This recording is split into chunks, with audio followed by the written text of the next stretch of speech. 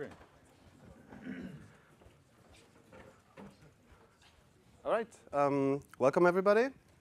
Thanks for your interest. Wow, pretty crowded. This is Kim Jill. I'm Andre Klapper. We're 50% of the engineering community team at the Wikimedia Foundation. And the talk is called Wikimedia Adopts Phabricator, Deprecates 7 Infrastructure Tools. So this is basically what we've been working on for the last maybe 9 or 12 months. I looked at the talk description again and I realized there's a few aspects that you might be interested in. There's a part that's the social process, the decision making, there's the migration process itself, and the functionality of this tool that we're using now, Phabricator itself. So you might be here for different reasons. I tried to cover everything a bit, and you might all be disappointed in the end because it wasn't in-depth enough. So first of all, Wikimedia. It's a project and community behind Wikipedia, Commons, and a few other ones. There's volunteers, there's staff of the Wikimedia Foundation. We too are staff. Development engineering teams. They all have their different needs, workflows, tools, or heads. Depends. Of course, also projects like core, extensions. So what I want to say is there's quite some diversity in teams and attitudes and workflows and tools. But I think we can say that free and open source software and free knowledge are kind of like shared core values. So to explain where we were about 1 year ago, the main tool was Bugzilla instance. You see a bug report here with lots of interesting UI fields. It's just the top. Who has used Bugzilla before? Hands up. Okay. I see. Next one is RT. Hands up. Hey, pretty good. Okay, RT was mostly used by the operations team in Wikimedia Foundation. This is Mingle. Mingle? Not very popular, I see. Well, at least a few. One person is even from Wikimedia. Yeah, okay, Wikimedia stuff. So you see the card view here. This is not a task or a ticket like the two previous ones. This is a function that, for example, Bugzilla doesn't have. And you see the columns and you can move the cards. And we also had I think this is Trello. Yeah, a Trello instance. Trello, anyone? Trello? Well, that's more popular. Okay, cool. And for code review, we still have a Garrett instance. Garrett, anybody? Well, also quite a lot, okay. And we have and had all these tools. And in between these tools, we had some interactions. For example, a hook to create comments from Garrett in Bugzilla tickets. And as some of our teams like to use Mingle and Trello for the project management, we also had self-written custom scripts like called Bingle and Bugello to sync a bit between Bugzilla and Mingle and Bugzilla and Trello and all these funny things. You might see the problems with the setup. Collaboration between staff and volunteers, and also in between teams. Communication, openness, transparency, accountability. For some stuff, you needed a login even, like Mingle or Trello was harder to reach. RT, some people said it was a black hole. Duplication, divide. We had to maintain these scripts. Things broke sometimes. For example, once we upgraded Bugzilla, then the Garrett notifications didn't work anymore for version 4.4.5 or something. Programming languages, MediaWiki, the main thing is PHP, but that was Perl and Java, and it wasn't that easy for people in the community to even do what they want.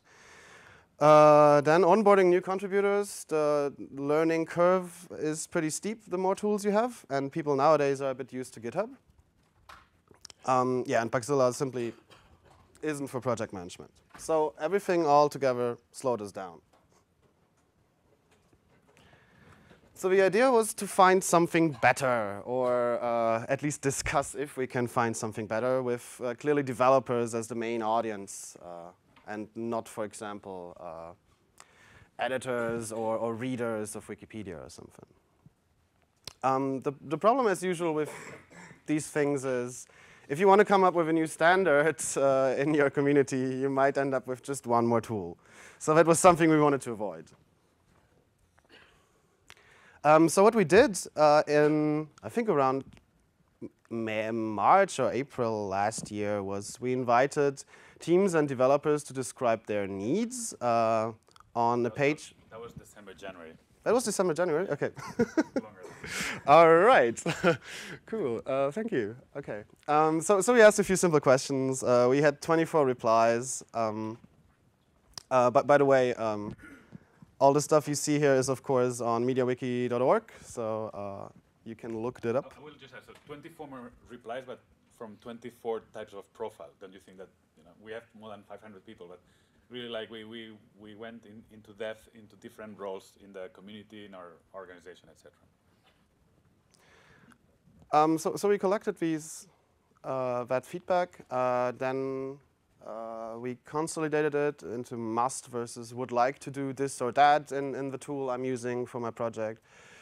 Split it into several categories. So we get a basic idea, basically, what are the needs, what do the people want? And then we asked people to propose tools that could be options, because developers and in general people have opinions. So normally they also have ideas which projects they like.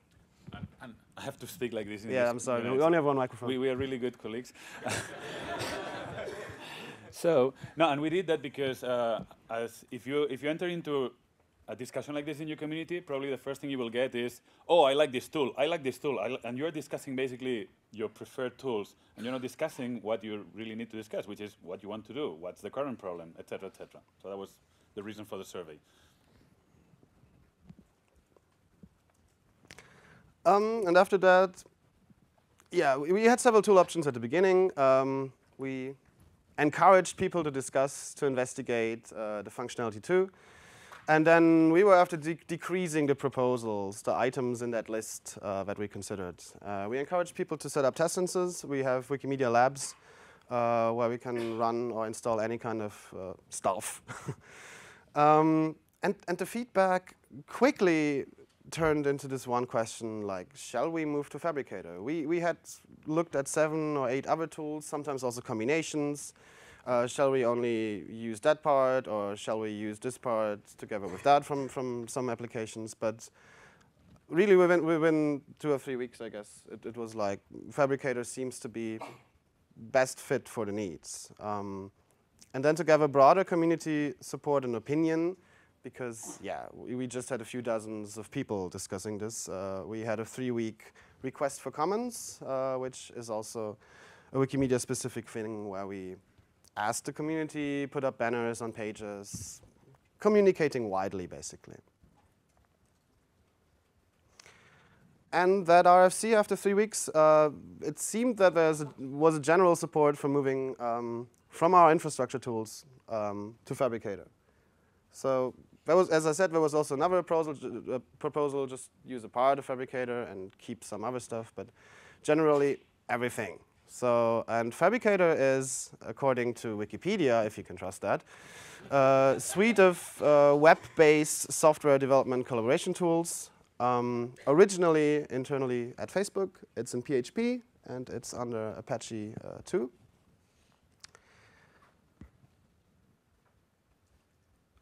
And I'll have more screenshots in there. And if you can't wait, Phabricator.wikimedia.org. But it's a software forge, so it has several applications well integrated into each other. And you see there's a few core applications, for example, for tasks and bug reports. There's something called Manifest. You have code review, notifications. At some point, continuous integration. Yeah, stuff. But the thing is, it's well integrated, so things link to each other. So as we had this RFC, let's move to Phabricator, how to approach that. We created a team, basically. It was cross-team, but you needed some expertise from some areas. So from the release engineering core team, we have somebody with PHP skills, and he also had maintained a Phabricator instance before. Lower level stuff, operations. The migration script itself, somebody had to write it. There was nothing. So that was also done by Chase, who's in operations. Communication wide in lots of places with lots of stakeholders, with the community, for example, with the upstream project, because, hey, we're interested and we'll probably come up with some needs. Yeah, the bug management aspect itself, and trying to find all these other small bits that might fall through the cracks, because you probably always forget something, because nobody has done something like that before with that size, and there was no migration script anyway. And of course, product management, release management, that you have contact partners there, that you can discuss the needs. And what I consider is especially important, the relationship with upstream. You must understand their model, their attitudes, discuss what's feasible. And for Phabricator upstream, I really have to say, they're really clear on priorities. They answer unbelievably quickly, but the answer might not what you want to hear. They're pretty clear with won't fix. This is not in our plans. Our priorities currently are different. If you want to challenge them, you need really good arguments. But if you want to hack this up yourself, custom, here's the explanation, and really well technically written, the 8 or 9 things you need to consider. So upstream is very clear on priorities and very helpful and very responsive. Something amazing about upstream is that you see Phabricator and all they have, and this is basically 3 maintainers. And it's amazing. I just have to say, it's, you have to see to believe. And 3 maintainers that they develop all that stuff, but they also give you a great support. So even when they tell you no in a way and with an explanation. I say, well, okay, fair enough. So it was an amazing experience to work with them.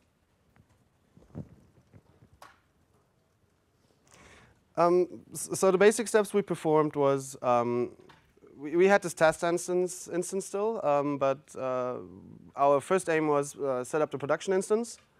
Then also, yeah, after this number 1, use that production instance itself for planning. It's like dog fooding. But that also means that you already create tickets in there, and these tickets have a number. So then we set up another test instance with Bugzilla data migrated, so people could see like what does this script do, how would it look like, what is all the data you dropped. You can have wonderful bike chat discussions about this, like which priority values do we want. So you also need to manage that part somehow. And then the actual migration of the Bugzilla data. We did that in late November, over 4 or 5 days. And we also migrated RT in December, but that was not too complicated. That just took 8 hours or something. And way less bugs. Only one thing we didn't think about before with RT. With Bugzilla, we had a few more things that we didn't expect it. We identified a task for each of these steps. You have this list. We have a list on Wiki for the migration itself, step by step, who's doing what. But we also had this in Phabricator, of course, because we've been using that tool for planning this, actually. And communicating, we asked weeks before we migrated Bugzilla, our users, please register already in Phabricator, because we somehow needed to link the accounts and the data.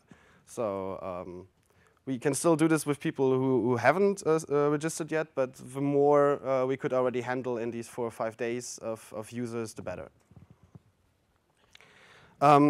Yeah, this is pretty close to how Phabricator looks. I mean, this is a test instance, so some colors are different, and some decisions how to tag things we've changed in the meantime, and the UI might have changed a very little bit. But this was the test instance we set up. We asked the community for 2 or 3 weeks to play with it. We got 45 bug reports, 25 we fixed, so that was really helpful. I recommend that. Yeah, and then this weekend came where we migrated. This was the wiki page normal people got redirected to, while a few people still had access. So these are just the first steps. The complete list is on the wiki, but switching Bugzilla to read-only was an interesting hack. Can I interrupt you? Yes, please interrupt me. So here's the, before he was the bug master, now he's the fab master. Can I ask you for some numbers, because the volume of the whole thing is what counts. I mean, so just how many monthly users we have more or less? Yeah, you've got a good point. With Bugzilla, we had 20,000 user accounts. We had 75,000 tickets.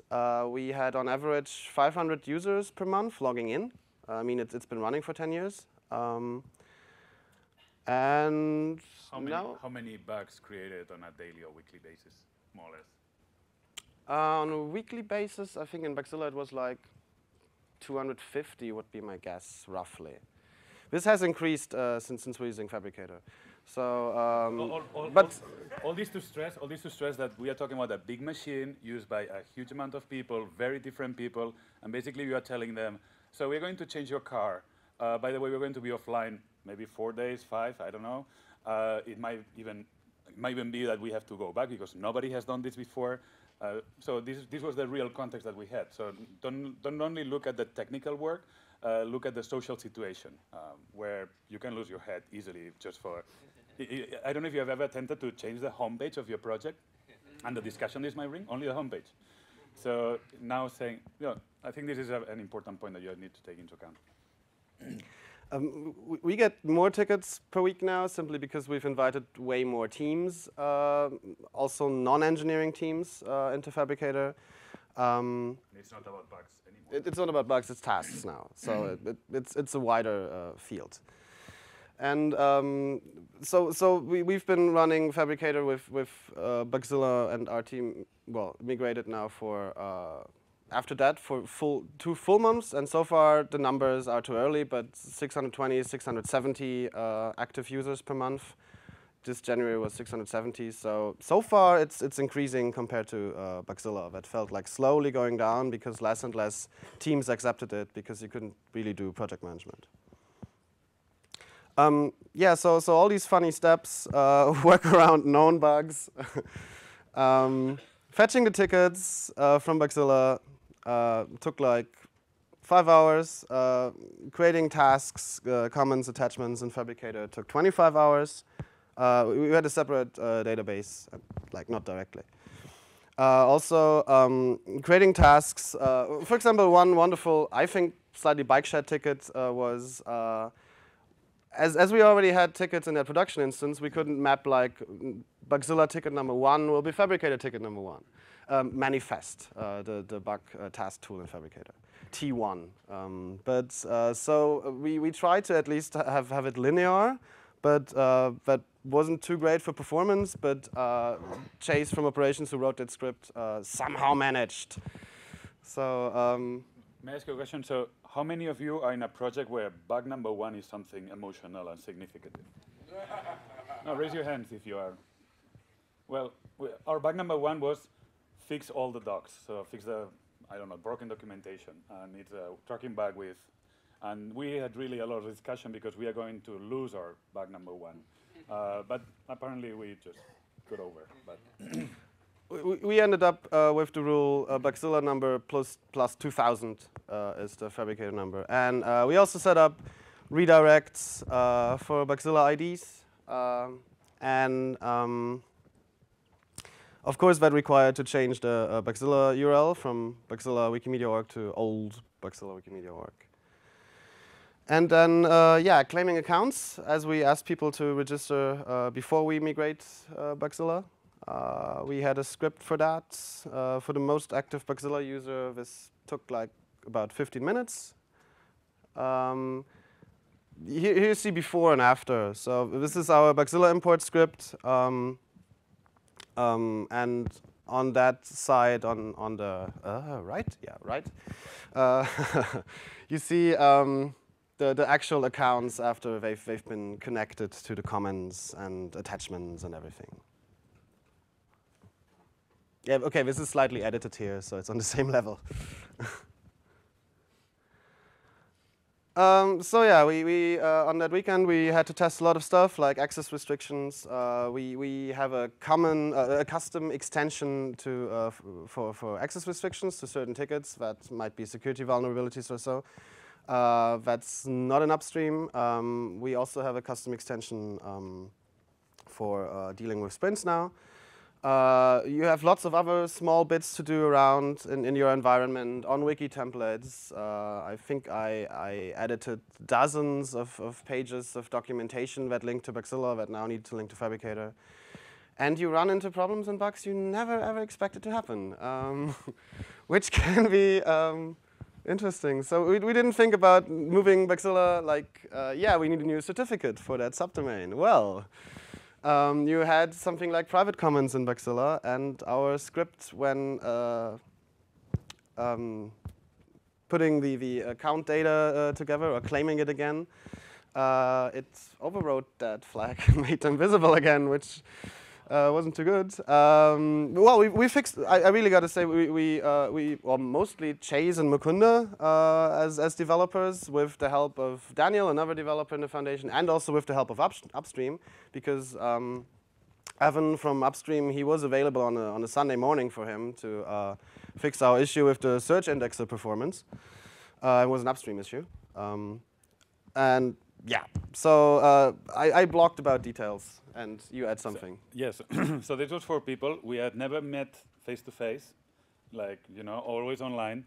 And this was one of those weekends where you end up being really good friends. You know, one of those.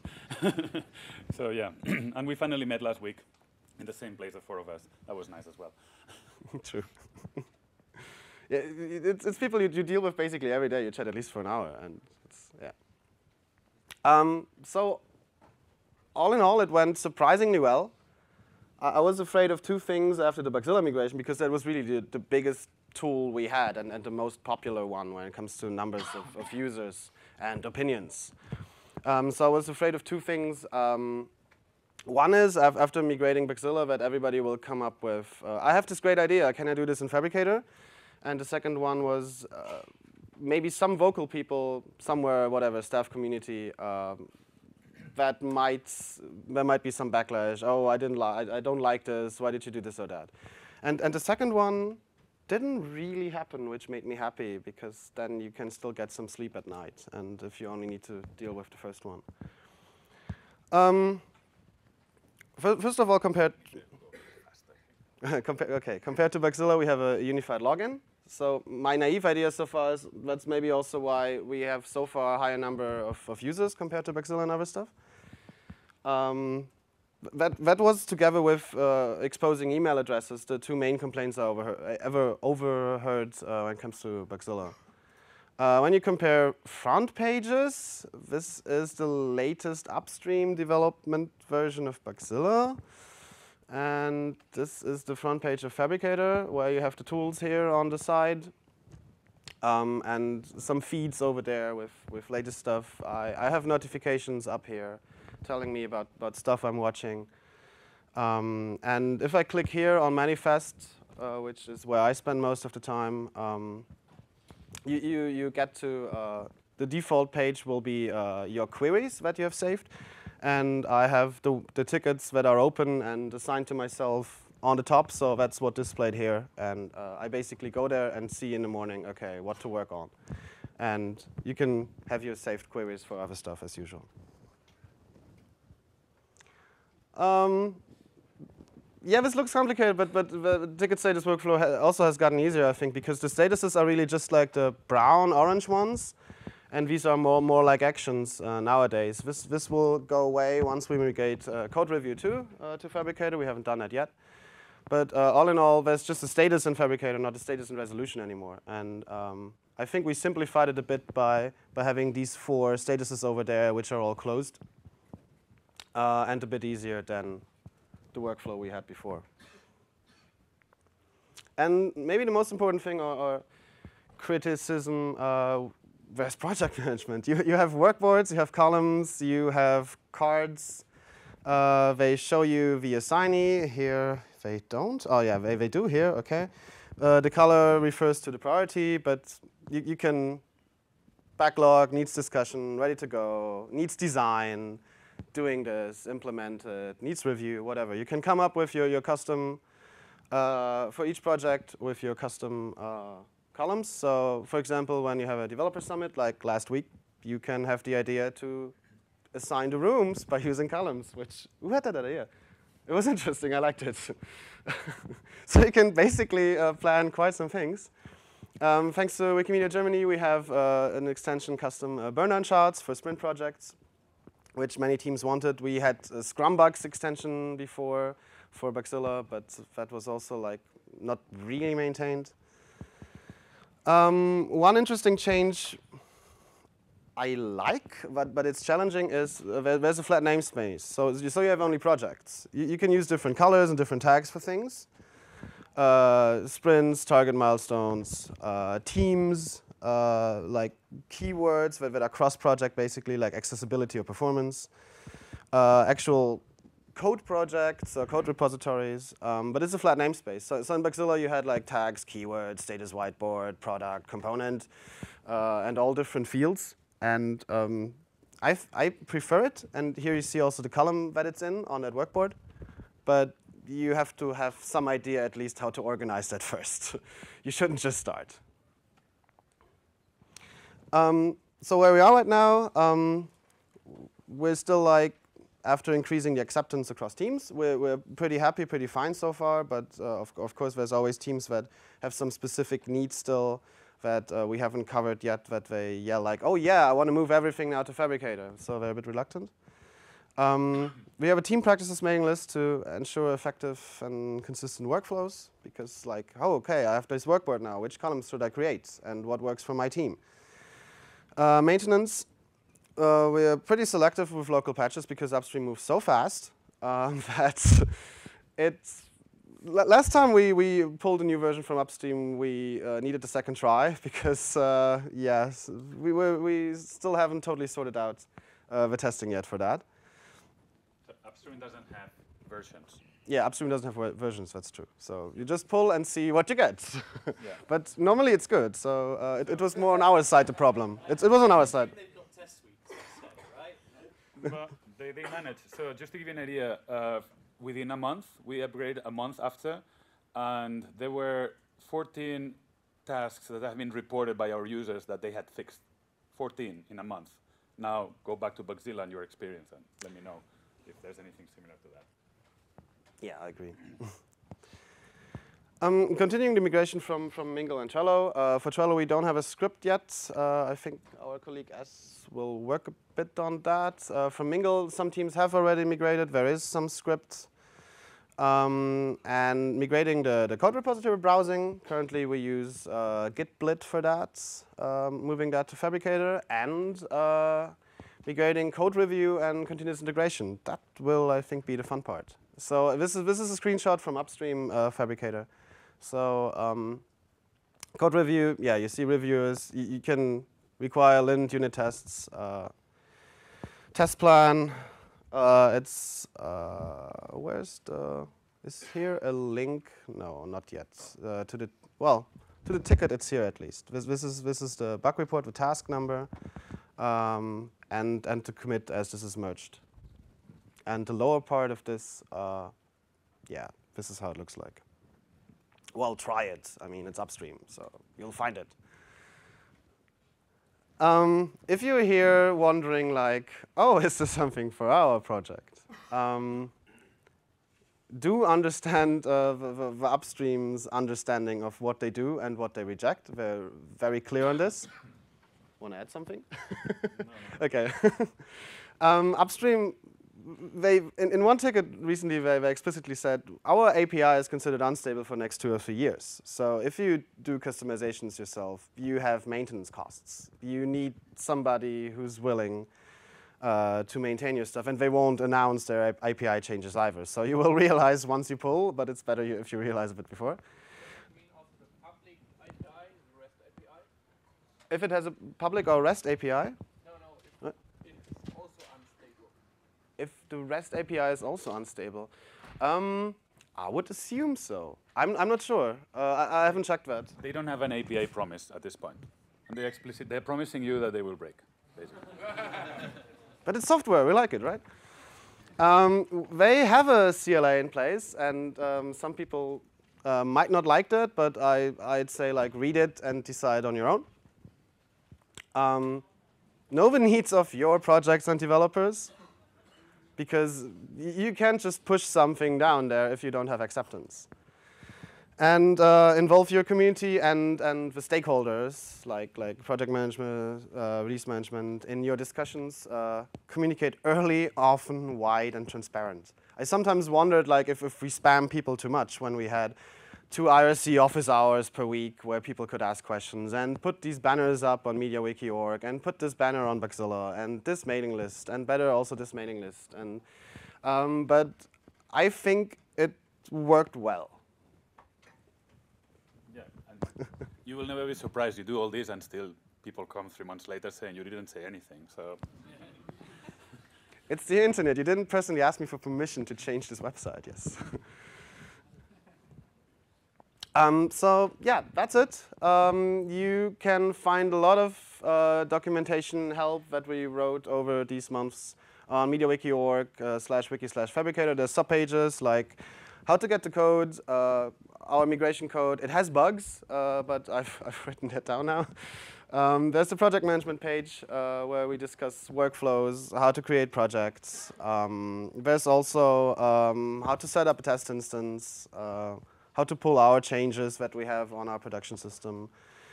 And yeah, send me an email, or if it scales, we'll see, or ask questions now. Thank you.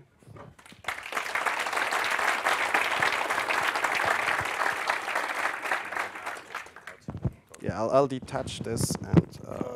you. As I understood, the migration script, was it like one big process that takes everything and does a migration in one step? Or is it like an incremental thing? If you encounter an error, you can relaunch it and it continues where it left off? So the question was how the migration script was written, if it was just like in one or if it's in certain steps that you could basically restart again. It was both. So we separately pulled like tickets and comments from Bugzilla and then separately attachments because we had to work around an upstream bug in the XML RPC API. Putting it into the database, then again a very different process, like putting that stuff from the database into Phabricator, a totally different script actually. We had to restart, realizing after 6 hours, completely restart, that our attachments were still scrambled because of some encoding issue. That was the upstream bug. We thought we had dealt with it, we hadn't. So at that point we had to completely restart and lost 6 hours. But our database engineers somehow made some things faster, so in the end we were pretty fine. And we had enough buffer. So yes, there was this demand for something more incremental, less disruptive. But really, I mean, you're dealing with 73,000 bugs. Is your whole history, and you say, guys, just take a week and enjoy. It's great weather. Come back on Monday. You know, that was what we did, definitely. So 1, 2. We still use Jenkins, yes, that was the question. We still have Garrett for code review, and we have Zool and Jenkins still, but we'd like to kill that in the next year. The next year is, we are in February already, so it's this year actually. 12 months, I mean, sorry, yeah, 12 months. Can you talk about any work you did to integrate Phabricator and MediaWiki? If we did work to integrate MediaWiki and Phabricator, not much yet, but I'm not sure. Are you after something specific? So what we had, for example, were on-wiki templates that on certain Wikipedias and other sites, people discuss things. Sometimes these things are bugs and or tasks. So we have a template to link to that task, for example. But what we do not have in place yet, for example, is automatically pulling the task status and displaying that in MediaWiki. We need a bit more setup on labs with some JSON format that was special. If you can pull MediaWiki into Phabricator, what's the use case? No, I wonder if you have just something specific. I mean, it seems like the only thing missing from Phabricator is a wiki, right? Phabricator has a wiki. We just disabled it. So it has a lot of things integrated, yeah. Yeah. So basically, it's an important question actually. So we decided wikis are good for documentation. Phabricator is good for project management. Yeah. Question to Andre. Should GNOME move to Phabricator? Should GNOME move to Phabricator? I'm not GNOME. That's something a community should discuss. So. Would you recommend it? What I recommend? Involving him or without involving him? As I'm also active in GNOME, I don't know yet. I want to run this a few more months in Wikimedia, see how things evolve, how happy people are, and you need both manpower to maintain these things. That's something to sort out first. There was a question here. Okay, one there. So there's one comment and one question. So the comment would be, I mean, we are using that for over a year now for the Enlightenment project, and so once you come to code review and so on, for smaller patches that's completely fine, but if you have like complete patch sets with more like 5 or 10 of them, it gets a bit complicated. And, you have this command line utility looking for that, but it's really sometimes difficult to deal with that. Let us summarize this comment. So yeah, that Enlightenment uses Phabricator, and when in code review, when patches are a bit more complicated or longer, or cover more files, that more patches together, that it gets complicated, and also with the command line tool Arc, probably Arc, right? Yeah, Arc to use that part. So the question I have is that you actually you demand that everybody is registered to that one, because we wanted to have, I mean, we use the wiki from Phabricator, so we want to have different pages for voting and other things, and we have a real problem that people have to be registered with the Phabricator instance to actually see all the content on it, because there's some way of have a public view on the pages, but not all of them are visible and so on. So we discussed some parts of this upstream, but they are more like everybody has to have an account on Phabricator to actually see things. So that's for the developers, it's fine, but it's complicated. Yeah. I'll cut you because we still have some questions, only 10 minutes left. So we decided to have everybody registered. We have heated discussions, and anyway, we want to give feedback. I mean, for many reasons, we decided it's registered. You have the policies not to do so, and it might be that you find some surprises because the main use case for Phabricator is also with registered users. But technically, you can. But, you know. Yeah. There was another question down there, and one.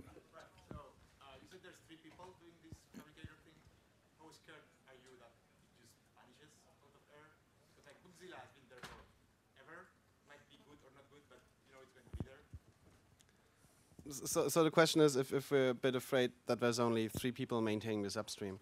I think the situation is a bit different compared to Bugzilla, because I've been following upstream Bugzilla for quite a few years, and it's mostly there's a few other companies, but it's mostly Mozilla working on it, and they have their own special needs, their custom extensions. Some are upstreamed, some are not.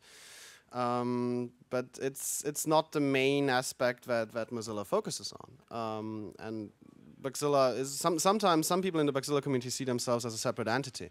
While with Phabricator, it's a company behind it. They probably want to succeed. So I'm pretty positive that they're interested in. Yeah. I mean, I think there's. I think that's another good question. You're going to bet your house on that. So. I personally took 2 factors. One factor is really go to the repository, see the speed of development there. So yeah, Phabricator might die one day, but like I tell you, it's not now. It's really fast. And also like there's 3 main maintainers, but there's also the matter of adoption. They are getting a lot of adoption from different types of projects. You can see how a ring of more experienced contributors are getting more and more involved, and you have people from other companies or other. As of now, it's more about companies. I think in the open source community, it's not that well known, but I have no doubt that more people will just dive in. And then, well, there's another factor which is subjective. Is who are these three people? These three people are 5 minutes. These three people are former Facebook employees. I guess they had their options when Facebook goes public. I don't think these guys have. They love what they are doing. They don't have any. I'm sure they don't have any pressure to pay the rent or something. So, yeah, they could have stayed in Facebook and have a safe life. They just decided, let's create this company. Let's bring Phabricator to everybody. So they really love what they are doing. So I think I don't know. I feel safe at least with this option. One more question. What was the runner-up option to choose from, and why didn't you choose it? Which other options we had to choose from? There were several things. I really recommend the review page, but there were several things like I think Redmine was brought up, Fulcrum. I don't remember. Yeah, but we at least had like 8 or 9 different ones that were brought up, and combinations between them, of course. The main point was that the alternatives are not very exciting. So they solve problems that we had with Bugzilla, but they come with other problems that you quite know. I mean, like Track, for instance. Yes, it's a different type of beast. It gives you integration some point, but we also know that beast. And so there was really nothing. It's unfair if I say nothing exciting. That's not true. But simply not enough exciting to leave the place where we were. And that was really an option where I was like, okay, should we go for this? And there was a sense of excitement of the opportunities that this type of game would bring. Okay, well, thank you very much. Thank you.